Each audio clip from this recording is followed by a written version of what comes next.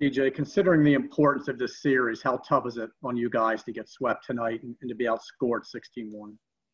I mean, it's big. Everyone in that locker room knows the significance of this series. It's a great opportunity for us, and we just didn't come out and execute today, but tomorrow's another day. Nathan Ruiz, go ahead.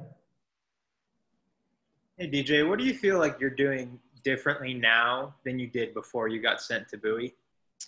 A few different things. I was able to clear my head, and I'm just mentally in a better place, not trying to do too much, and just staying within myself and trusting that the work that I put in during the off season and while I was down there in Bowie was kind of just a reset for me, and just getting the opportunity now and going out there and trying to do the best I can.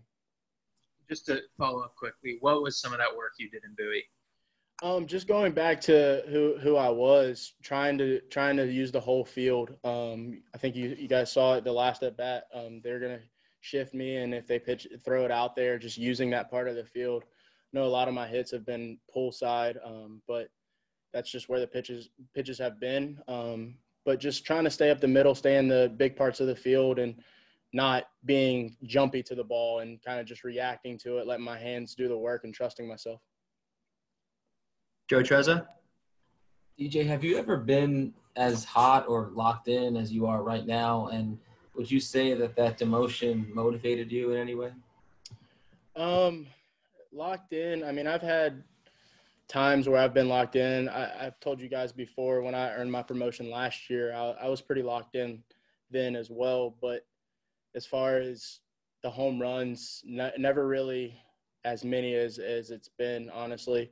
And that's kind of the work that we were able to put in Bowie, just understanding my swing, and also during the off season, and not trying to do too much, but letting my body generate the power as opposed to just over swinging. As far as getting demoted and motivating me, I mean, obviously you don't want to get sent down, but I'm a motivated person every single day. I feel like I have something to prove every time I step on that field.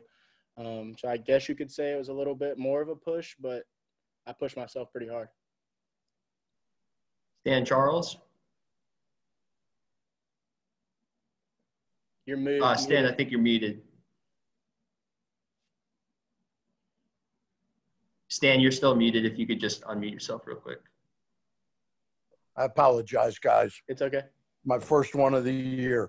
DJ, the conviction that you're swinging with right now, I've never seen you in your previous stints with the ball club swing with that much conviction. Does that come from getting your head straight, relaxed a little bit?